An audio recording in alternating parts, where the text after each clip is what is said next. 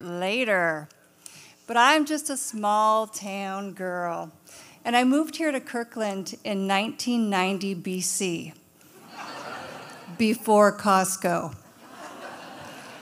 Because girls from the town of Chewelah only had 3 options. You could either join the military, you could marry a logger, or you could take a midnight train going anywhere. And that's how I wound up here. But now young girls from the Seattle area, they have it much harder because they have one option, and that is to take a light rail that goes basically nowhere. But I have good news, because by 2071, they should be able to make it all the way to Issaquah. Now, I'm being generous when I say that I grew up in a small town. My sister and I actually grew up in the boonies, where the backwoods had backwoods. And we thought we had a very normal childhood, like we slept outside in a woodshed in the dead of winter, and we killed and ate our food.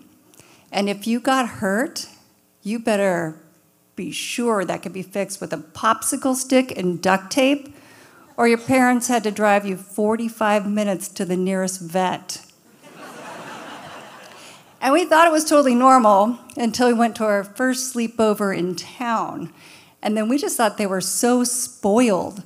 We were like, you get to sleep inside the house? And wait, your parents aren't even remotely related? But we did learn some mad skills in the woods that men do find rather attractive. Like by the time I was 9, I could drive a stick shift, I could birth a calf, and I could skin a deer, because nothing says soulmate like a girl with a knack for taxidermy. And we went to a 2-room schoolhouse, but we were very, very proud because our 4-H club, we were the grand champions in pot growing. Now, who's from Kirkland here tonight? Anybody from local Kirkland? We've got a couple? All right. Well, those from Kirkland may recognize me because I've just been very involved in everything Kirkland. So I used to put on all the events in town, and I did some important things, like help solve the truck-eating bridge problem. And I also did some brave things, like scrape juicy fruit off the butthole of the cow and the coyote. But a lot of people obviously mistake me for being the mayor of Kirkland. So I'm actually toying with the idea now. And I wanted to run a couple campaign slogans by you.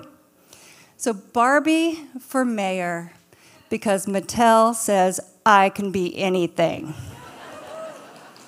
Barbie for mayor, because you can be a great leader and a little drunk at the same time.